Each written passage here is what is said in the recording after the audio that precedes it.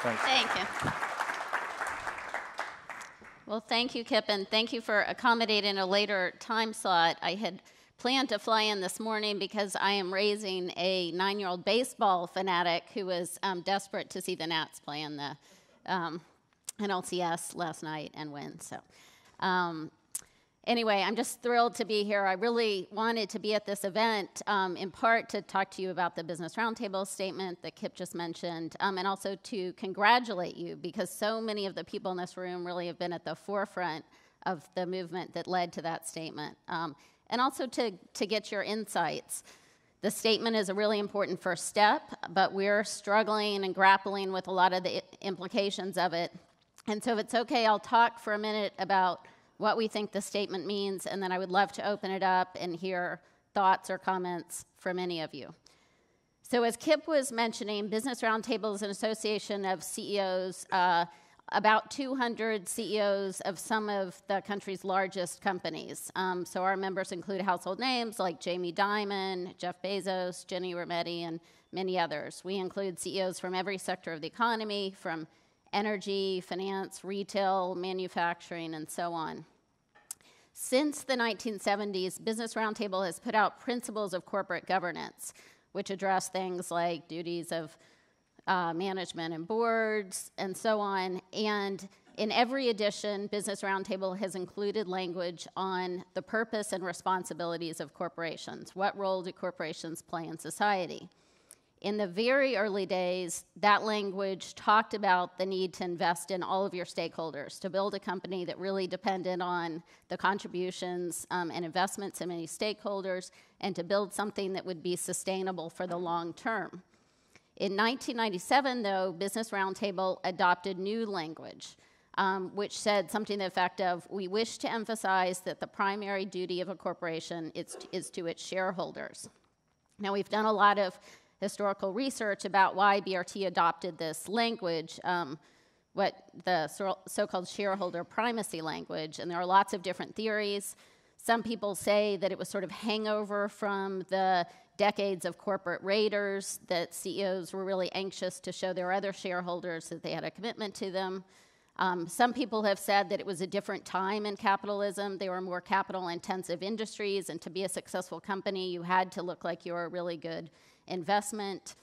My own view is really, this was sometime after kind of Milton Friedman's original piece on this, and that it had somehow become kind of part of conventional wisdom, part of the water in business schools and law schools, that well-run companies focused exclusively on their shareholders. That sure, you might invest in your workers, you might invest in your suppliers, but you really only did that if you thought that you could see some immediate tangible result for your shareholders. For whatever reason, that language was reiterated multiple times, including as recently as 2016.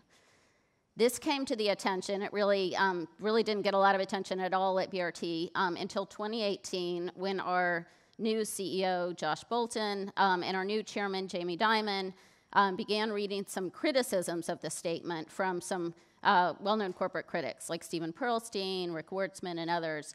And some of the language was that this BRT statement, this change of position, was really the beginning of the end for capitalism. We thought that was a gross overstatement. It's just words on a piece of paper.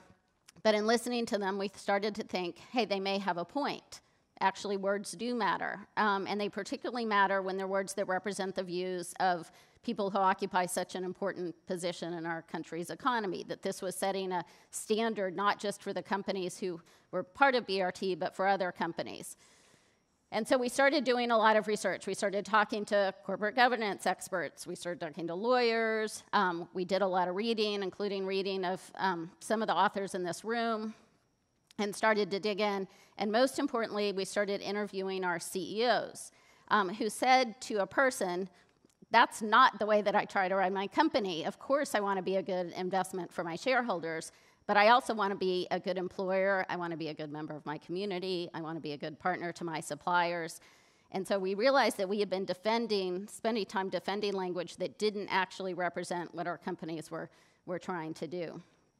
We also made one other observation, which was that a lot of the debate over this was resting on a misimpression of corporate law, of corporate fiduciary duty law. I went to law school here at the University of Texas, and I had this, in the back of my head, had this idea that Delaware fiduciary duty law meant that you had to focus on exclusively on your shareholders. And of course, you all know that that's not right, that there's plenty of room. Delaware law says that you have to make decisions that are in the long-term interests of your shareholders, but there's nothing in Delaware law that says you can't try to also do lots of other things. And it's just common sense that in 2019, to run a successful company, you have to be able to do more than one thing. In any event, we ran a process through the BRT CEOs. The CEOs dug in, they redrafted a lot of the language, they took things out, they put things in, and in the end came up with a kind of discussion of the full membership, came up with a decision to change the statement. In the end, 183 of our CEOs signed the statement, and the reaction really completely shocked us. You know, we knew that this would be news, but when we put it out, to date, we've had about 29,000 media mentions, most but not all of which are positive, and I want to talk to you about some of the criticisms. It was clear to us that this new statement hit a nerve. You know, as leaders of this movement, I think you all know what we're up against, but I think it tapped into the sense of many Americans that the system has been rigged, that it's benefiting the people who are already on top. Many Americans, I think, are feeling this relationship with risk, that a single healthcare event, the threats of automation and other things are meaning that they don't enjoy economic security, and of course lack of economic mobility, the sense that hard work isn't rewarded. And so I think we put this statement out in this context, and the reaction was really overwhelming. We've heard criticisms both from the right, from the Wall Street Journal, that we've abandoned capitalism, that we're trying to placate socialists, which of course isn't true. Our members, to a person, believe that capitalism is a force for good, a force for innovation and competition, that it's also the most moral way to run an economy because it depends on individual choice and decision. And then from the left, we've heard a different set of criticisms. So for example, Elizabeth Warren sent a letter to many of our members last week saying, okay, that's all well and good, but if you agree to it, you'll accept my Accountable Capitalism Act, which basically requires every company to receive a federal charter which requires them to act for the general public good, and creates a new office at the Department of Commerce to enforce that. And our reaction to that is that what we're trying to build is the kind of conscious capitalist companies that you all know, one where it's collaborative and creative, where you build a win-win model around stakeholders, and we want to build that authentically because it's the best way to run a business, not because someone at the Department of Commerce told you that that's what you're supposed to do. In any event, we're facing sort of just spending a lot of time thinking about some of the big challenges that came out of this statement, and I'll just put three to you, and then I hope to have a couple minutes to open it up for comments. One big challenge is that all of our members are giant publicly traded companies. And so what do you do to make sure that the big investors are part of the discussion? Two major institutional investors, BlackRock and Vanguard, signed the statement and are fully on board. But of course, for some investors, this discussion about building a multi-stakeholder model is lip service. And for some investors, it's not even that. And so what do you do? Even for investors who have a long-term view, sometimes will give their money to be managed by asset managers with very short-term views. So what do you do to get shareholders to the table?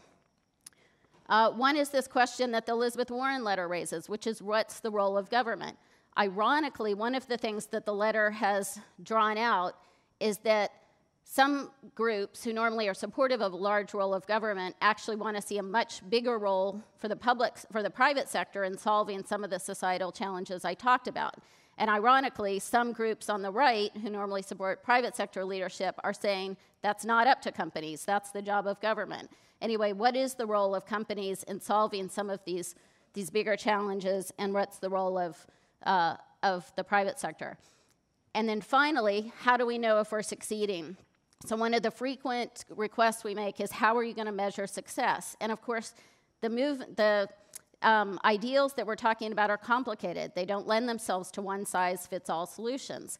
The company that's really designed around these principles in the retail sector may look completely different than the company that's designed around them in the finance sector. And so one of the things we're working on with Just Capital and others is to think about this long-term challenge of measurement. Okay, I think I have 5 minutes left. So anyway, I would love to hear any comments or questions from any of you. Please, yes, thank you. Thanks.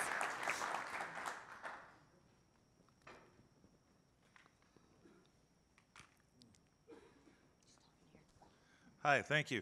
I was very excited to see the statement come out. I thought that was a watershed moment, and I applaud you for it. There was another statement that came out in a full-page ad in the New York Times that immediately followed it, that brought me to tears of pride, and that was my fellow B Corporation CEOs who said, you know, we've been doing a stakeholder model for a long time. We're glad to have you join us. We're happy to help you learn. Have you begun to engage with B Lab and other B Corporation CEOs? We have in two ways. So Leo Strine, as you know, the Chief Justice of the Delaware Supreme Court, had a big event that included a lot of the B Lab folks. And so we talked to them there. And we're thinking there are sort of two different, I guess, avenues for us. One is that B Lab would like to see more companies of our members submit themselves to B Lab certification, and I think that's possible. The other question is the state benefit corporation model, and some people like Justice Strine would like to see BRT support lowering the threshold for companies to reincorporate as benefit corporations, and that's something we've just started looking at but don't have a decision yet. But for lots of companies, I think either of those would be a very good model. Yes, in the back. Is there a way for us as conscious capitalists to work with you and your organization, and how do we work collectively to make this something that starts as an idea and becomes a reality?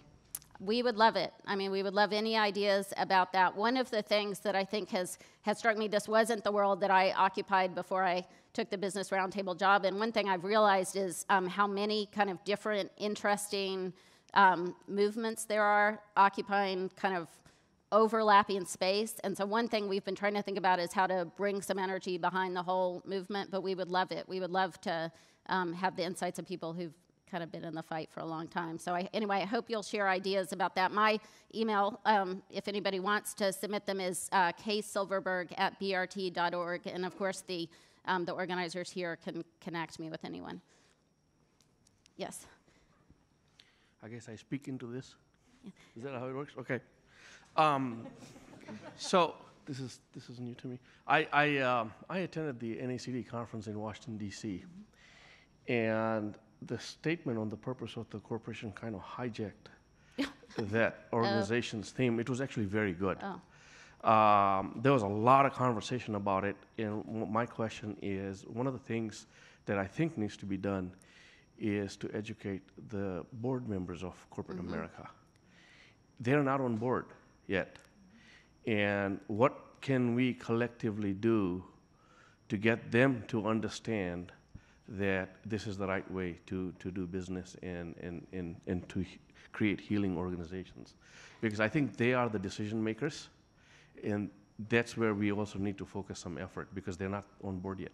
I think that's a really smart insight. And when I'm speaking at some kind of groups that sponsor board members, but I do think we need a more concerted effort on that. In our dream world, we would have a bunch of corporate boards who would kind of adopt this statement as their own, who would say, here, as Company X, here's our purpose, kind of the reason that we exist. Here's our mission, the way I'm borrowing from Raj's formulation, but here's our mission, here's how we want to do that, and here's how we're going to, here's our kind of stakeholder investment model. So here's all the things we're doing to make that work for our company, because as I say, it's not a one-size-fits-all. It's going to take a lot of work from corporate boards to figure out how to put it into practice. So I think that's a very smart idea. Are you here today and tomorrow, or when do you leave?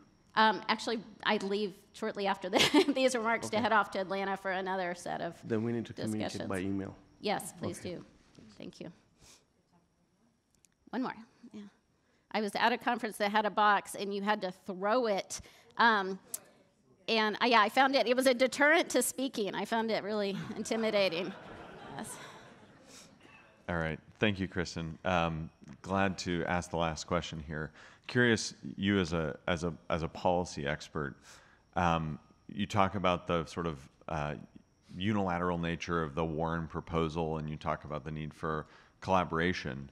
How do you think about, personally, how do you think about guiding these CEOs and the organization to navigate the inherent conflicts of interest with the CEOs and corporations suggesting policy when in Europe or in other jurisdictions where the government does have a stronger hand, these stakeholders are supported in a way that they haven't been in America?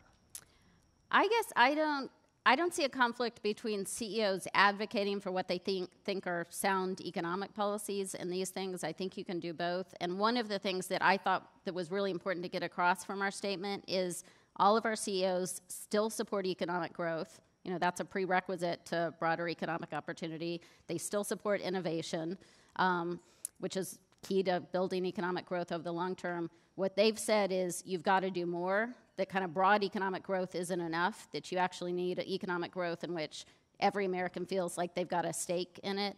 And part of that is, I think, companies running in the ways that we've talked about. Part of it is the government has to do a lot of things that it's not doing. You know, we've called, for example, for an increase in the minimum wage, which seems like a good starting point. We've called for lots of investments in worker training. Right now, you know, we have in federal policy, we have a massive amount of federal resources going out to support a single career path, which is a 4-year degree, even though lots of Americans, there's a great career path that doesn't involve that or any of the student debt that comes with it. So anyway, we do think there's a role for government in doing those things too. So in my ideal world, we have CEOs who are great advocates for sound economic policies and who are also running their companies in these ways that we think are going to build stronger long-term value. Yep. Okay, well, thank you very much. Thanks. Thank you so much, Kristen. Thanks a lot.